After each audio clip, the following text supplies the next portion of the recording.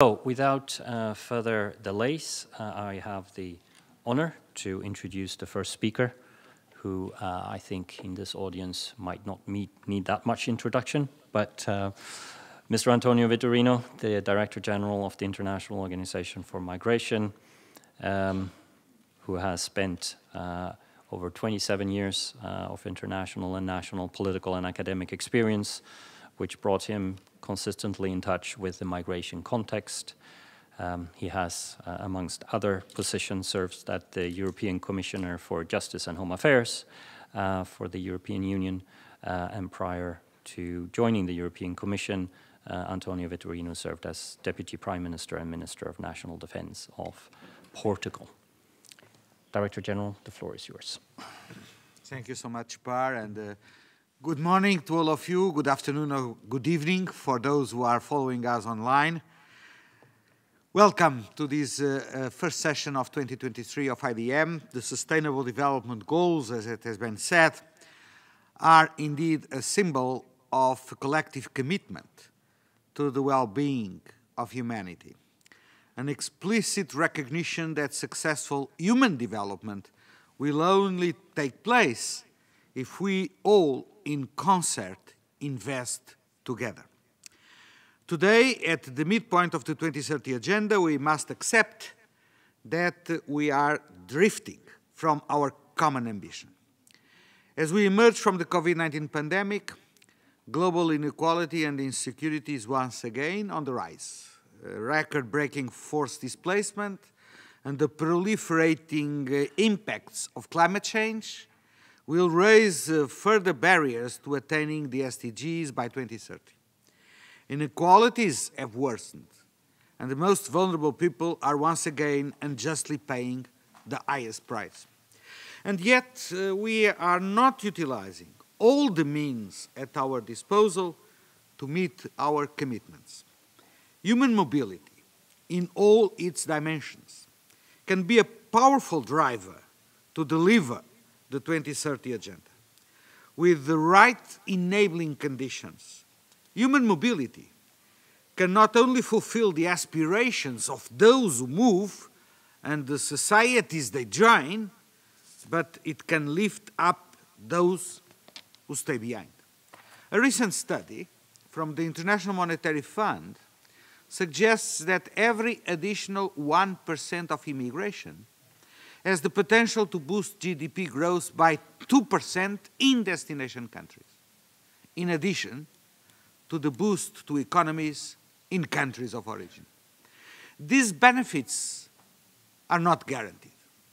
Too often, policies fail to incorporate the development effects of migration. And too often, migrants are put at risk. Communities come under strain and development gains jeopardized.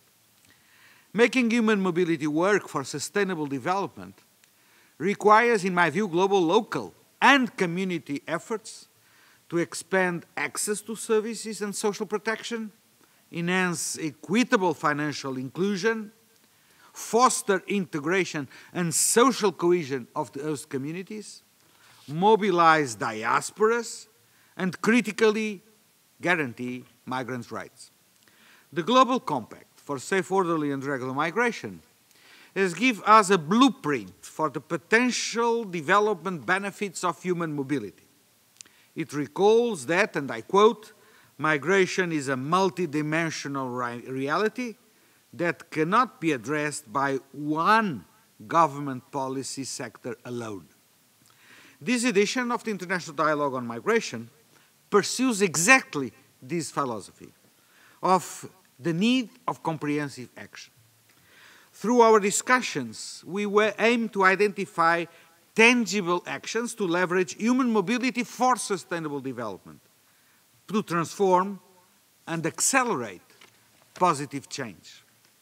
Migration is a reflection of global inequalities in terms of wages, labor market opportunities, and even lifestyles.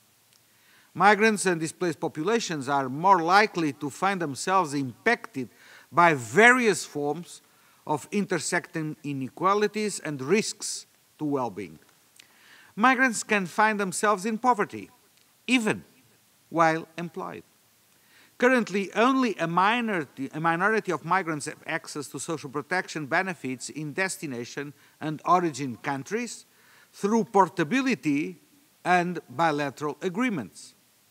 Yet speaking with migrants and displaced persons means speaking with the people who are themselves a cornerstone of development, innovation, and progress. How can we reduce vulnerabilities and best equip people on the move with the tools to contribute, whether through extending social protection or establishing inclusive access to services such as universal health care? Initiatives such as the Global Accelerator on Jobs and Social Protection for Just Transitions are key to ensure greater benefit for people on the move. How can we work to develop cross-border mobility and safe, regular pathways that can, in turn, create positive multipliers? Diaspora communities are not passive actors. They are entrepreneurs, they are investors, and they are drivers of change. Whether boosting global value chains, contributing to the green economy, or building financial capital through increased remittances and trade, how we design our immigration systems at both national and regional levels and empower those who migrate can have deep knock-on impacts for our economies and communities. But the barriers to entrepreneurship and the cost of remittances sending to low and middle income countries, still high as 6% on average, are constraining this potential. As mobility patterns become increasingly complex, driven and impacted by major global transformations, geopolitical conditions, and also climate change, we must integrate human mobility considerations not just into development and adaptation plans, but also prevention, preparedness, and disaster risk reduction. The world is shifting on its axis in terms of demographic change, leaving some countries and regions rapidly aging. At the same time, digital innovation and connectivity is changing the way we interact one with the others and changing even our understanding of place, to be or to work. How can we prepare the next generation of people on the move to adapt to fast-changing global labor markets and constantly evolving needs from those labor markets, while maintaining our commitments to young and also aging populations?